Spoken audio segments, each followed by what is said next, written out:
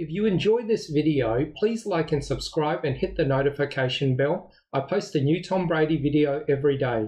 My point with Tom and the Buccaneers is, yes, I think they can still go on their Super Bowl run. One, because that offensive line, the offensive line that's the best unit in the NFC playoffs, to be honest with you. Big boy got hurt last night, yesterday, though, with that ankle. So that's still the part that gives me pause. More than Godwin out right now and AB out right now. Because, Stephen A., you said it's too much for Tom Brady. I think he's proven to us that nothing is too much for Tom Brady. If Tristan Wirfs is not as hurt as in moments of yesterday's game he looked to be, then I still think this team can go on a Super Bowl run. Because of the Big Five up front, they're phenomenal. Here we are at Raymond James Stadium. The playoffs are underway. It's Super Wild Card Weekend. On Orange Daylight, Gio Bernard. Fire the cannons. When you put a Bucs helmet on, there's a level of expectation. You just have to be the best you. Caught ball, Evans. He's got a Tampa Bay touchdown. And the Bucs put the dagger in the heart of the Eagles. When guys go down, other guys have to step in and do the best they could do, and they're counted on in big moments. And glad we can really count on those guys. We're going to need it again next week. It only gets tougher from here. Tom Brady and the Bucs began their postseason in pursuit of a second straight title with a dominant win over the Eagles, 31-15. Brady had 2 pass TDs and has 85 career playoff TDs, 40 more than the next closest quarterback. Rob Gronkowski had a quiet day aside from his TD, but climbed to 4th on the all-time postseason list for receiving yards and 3rd in career postseason receptions. That offensive line is the best unit in football. It is. Tom helps them play better, but they also are dominant. I mean, Jensen's phenomenal. Wirfs is an all-pro. Marpet's an all-pro. The one thing that I do like for the Bucs is what a draw. The Rams wind up losing. They're not in week 18. They're not the 2 seed, they're the 4 seed. They got to play this game tonight, and then they've got to come visit Tampa. Not the other way around. Tampa doesn't have to come back here where they've already lost to take on the Rams. Right. They just sit around. And I know they had to play a game, unfortunately for them, in which Tristan Wirfs is hurt in that game. I like the way that they just sit at home. A West Coast team has got to come on a short week, first ever Monday Night Football playoff game. You know, you never know what that team's going to look like the next week because this has never been like this is all new ground. You'd rather be the one sitting at home saying, come on, West Coast team here to the East Coast, come here. And I like their draw. And see if the Niners can beat the crap out of the Packers or even knock them off and they don't have to move at all before flying out here. Tom still has 2 gold jackets throwing the football to. Like Rob Gronkowski and Mike Evans are 2 gold jackets. And they've kind of simplified stuff. We're saying we trust our offensive line. I'm putting Mike over there. Mike one-on-one, go win. Gronk worked the middle of the field. If Wirfs is healthy, I'd also say this, one last point. The fact that San Francisco is the matchup versus Green Bay gives them a huge advantage. Right. That is not a good matchup for Green Bay. It is not. I take that. I agree with you. If they're healthy. I agree with you as well. Passing yards, 2 interceptions. He wasn't great, but they also were held to 95 rushing yards on 17 carries, and that's a big part of the story because they're the #1 rushing team coming into this game. A big part of the reason why it was an interesting game. Obviously, we feel like the Bucs are the better roster and in the better situation, and obviously they have Tom Brady and Bruce Arians, but the physicality in which the Eagles run the ball made it feel like this was going to be closer. Tom Brady was great as well, 29 of 37, 271 passing yards, 115.2 passer rating, and they rushed for a combined 106 yards and 2 touchdowns. Here's what's scary in the NFC. Leonard Fournette and Ronald Jones, their 2 best running backs for Tampa, were not available. So this team has another gear. That'd be like Kansas City last night doing that to the Steelers without Tyreek Hill or Kelsey. Tampa's really at its best. If you go back to last year, with a power running game, Brady didn't have it, and they still took a 31-0 lead. I think that is the example, like the Bucs and also the Packers. A really, really good team can lose a player or 2 and still be able to have a great performance. They can do that next man up thing. A team that's kind of in the middle, when you lose certain players, everything falls apart.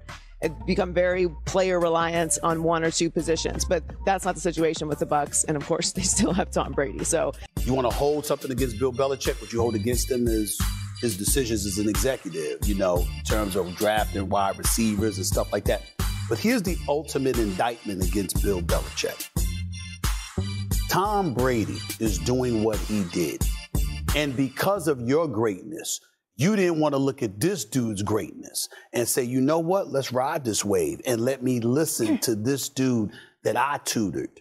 You see, because that's the unforgivable sin in all of this. Molly, if you're a boss and Michael Irvin works for you and you nurture him and he grows under your tutelage, his success is your success. Why be threatened by that? Why want to sever those ties? They're an extension of you. Bill Belichick, in the end, didn't look at Tom Brady like that. And so when Tom Brady goes elsewhere at age 44 right now and still doing what he's done, it's been phenomenal. Here's what I want to say, because I've been off. And I want to say this about Antonio Brown. Antonio Brown is a disgrace. I watched over the last several weeks, and I didn't have a chance to get this out. Let me be very, very clear. He has betrayed the organization. He has betrayed Tom Brady. Now, he could sit up there and clean up his comments about Brady over the last few days like he did all he wants to.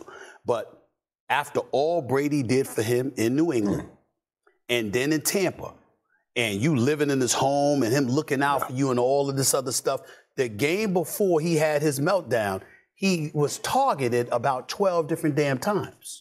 Yeah. And then you looking for a bonus and, you know, you act up because you're not getting targeted enough and you want to get out the game, and then you're going to go on some podcast. I forgot which one. I apologize. I ain't knocking the podcast at all. I forgot which one it was. But he's talking about Brady's my friend because of football, because of what I could do for him. Yeah.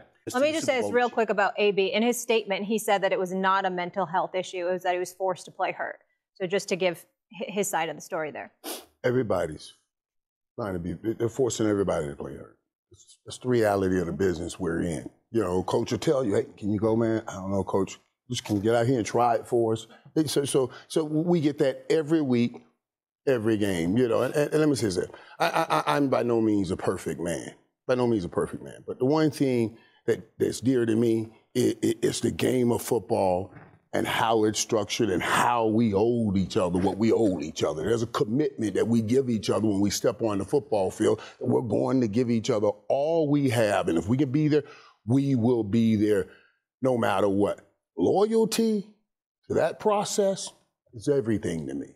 You know, Troy stepped in for me at a low point. There's nothing you can ever do in your life to make me turn on him because of my loyalty to him, because he stepped in at a low point.